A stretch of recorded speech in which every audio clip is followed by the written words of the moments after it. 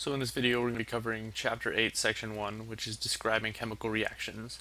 Now, chemical reactions are the processes by which one substance or more substances will turn into one or more different substances. So for example, substance A will become substance B.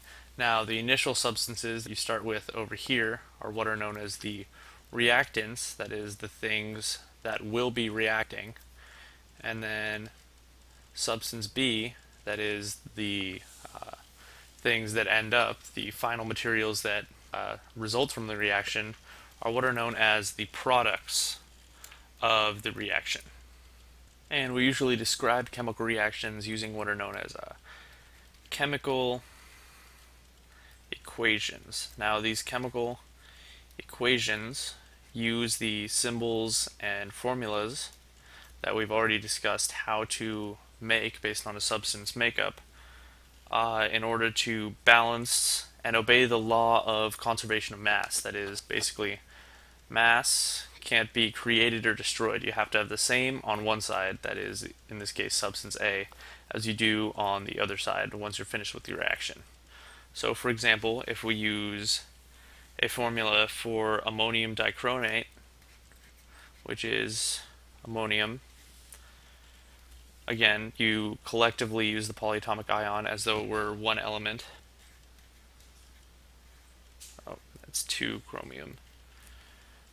And then you react it, you end up with nitrogen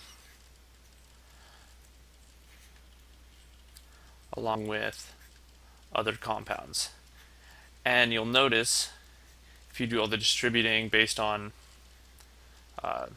this coefficient right here, and you do all the math and add it all up, you'll find that you have the same number of each element on the left side, that is the reactants, as you do on the right side in the products. And this is because, again, of the law of conservation of mass. You have to have the same amount of material when you go into a reaction as you do on the other side. You can't simply destroy mass. So now we're going to be looking at some basic indications that a chemical reaction has occurred. So of course, to know for certain that a chemical reaction has occurred, you have to look at the materials that went in and the materials that go out and make sure that there has been a change in the actual chemical makeup of the materials. However, there are some pretty basic indications that a chemical reaction has occurred that will strongly indicate that there's been a change in material. For example, if you have, say, a beaker like this, and you throw in one substance and another substance together, and they release light, or if they start to heat up, then there's a pretty strong indication that there's been a chemical reaction, because bonds have been broken and atoms have been rearranged, releasing this energy as heat and light. As well, if you had a beaker with some sort of liquid and you added another chemical in, then if there were gas bubbles that started to form at the top or anywhere with the mixture, then that would be an indication that a different chemical is formed, because it's rare that without adding energy in the form of heat that you would spontaneously get a gas from two of the same materials. However, if you formed a new compound within this mixture after reacting that was gaseous at room temperature, then you would start to see bubbles within this solution. And those bubbles would be an indication of the presence of the new chemical compound. Similarly, if you were to mix these two solutions right here and have some sort of solid start accumulating at the bottom, where there was no solid before, you could also assume that some sort of chemical reaction has taken place, because if you have two liquids and then all of a sudden a solid appears, that's obviously a new material, because again, that's solid at whatever temperature reacting, whereas before the chemicals you were reacting were liquid at that temperature. And without adding or removing energy, it's very unlikely that you would get a solid forming from the same materials that you put in. Finally, if you mix some chemicals within a beaker, and all of a sudden it changes color. Let's say it goes from this blue color to this pink color. That would also be an indication of the presence of a different chemical material than what you started with, because as you'll remember, different compounds absorb and release light at different quantum energies, like we discussed in the Bohr model. So if you're seeing a different color, you're seeing a different frequency of light being released by the material, which means you're seeing a different material altogether. So chemical equations, which I briefly discussed earlier, and one of which I have listed below, are very useful tools because they can describe mathematically chemical change. However, this only works if you understand some characteristics that will help you use this tool correctly. So first of all, the chemical equation, like the one I have written here, must represent known facts. That is, you have to know what reactants and products you have coming into and out of the reaction respectively, either through experimentation or through a trusted source, i.e. your chemistry textbook or an online source with some reputation to.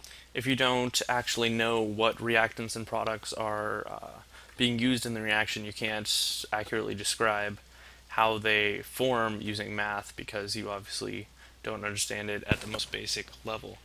Now, furthermore, this equation not only must contain the correct reactants and products, it also has to contain the correct formulas for these products. For example, if I had H3O over here, when we get down to the third law and discuss the law of conservation of mass, which states that you have to have the same number of each type of atom on each side, because atoms in most chemical reactions aren't created or destroyed. If you had the wrong formula for water, what would happen is it would throw off the reaction, the number of hydrogens you would have on either side, and it would appear as though, once you balance the equation correctly, that 4 hydrogens magically appeared, which we know simply isn't the case. Now, these correct formulas also require close attention to detail. For example, if you were to forget that nitrogen is diatomic when it's an element all by itself, it would again throw off your reaction, and you wouldn't get the right ratios of different compounds once you found the products. Finally, chemical equations have to obey the law of conservation of mass. That is, you cannot create or destroy any atoms in most chemical reactions. Now, in order to compensate for this, since you can't change the chemical formula without changing the actual compound you'd be discussing, you'll notice that if you were to simply count up the number of hydrogen atoms or nitrogen atoms over here using this subscript, you would get 2 nitrogen and 2 nitrogen, and then again 2 chromium and 2 chromium. However, once you get to the hydrogen, once you distribute this, you get 8 hydrogen over here, and if you were just say that it reacts to form water, you'd only get 2 hydrogen over here. So the way you compensate for this, that is, obey the law of conservation of mass, is by using what are known as coefficients. Now, these coefficients list how many of each compound are created or disassembled during a chemical reaction. So if you take this coefficient for water over here and multiply it by the 2 hydrogens, you get 8 hydrogens over here in the products to match the 8 hydrogens that are over here in the reactants. And it is by changing the ratio of chemical compounds to the other compounds within that chemical reaction that you are able to obey the law of conservation of mass. Similar to these chemical equations, you can also write what are known as word equations for a reaction, and these just use the names of the reactants and products to give qualitative information without obeying the law of conservation of mass. So for example, you would write ammonium dichromate, which I'm not going to write out because it is quite a long name for a chemical, and then this arrow which you use in the reaction to show the products, translate to the word yields. So you would say ammonium dichromate yields nitrogen, chromium 3 oxide, and water. Again, this is without including any information such as coefficients to obey the law of conservation. So delving further into the syntax of chemical equations, we'll talk about some symbols. First of all, we've already covered this arrow symbol, which is yields, and this is used to indicate the change in arrangement of atoms from the reactants to the products. Similarly, there is a symbol which is a double arrow, which is used for reactions in which the products can then turn back into reactants. And then to specify the states of various chemicals, we use abbreviations within parentheses. Now I'll explain what each of these means in just a bit. So in this reaction, you would react methane gas with oxygen gas, which is why we use the G in each symbol. And then as a replacement for the G in the products, you can also use an upward arrow, because if you do a reaction within solution, the products will rise to the top as gas.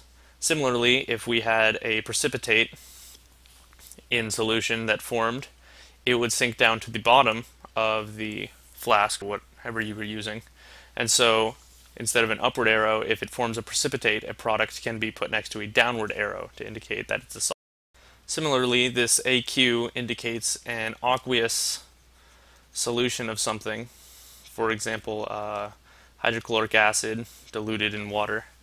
And this is used so that you can indicate when you mix two diluted solutions over here to form something else in the products. And then the solid is also used. Let's say you just put some aluminum foil in with hydrochloric acid or whatever. You can indicate that this is a solid piece of aluminum foil by using this abbreviation.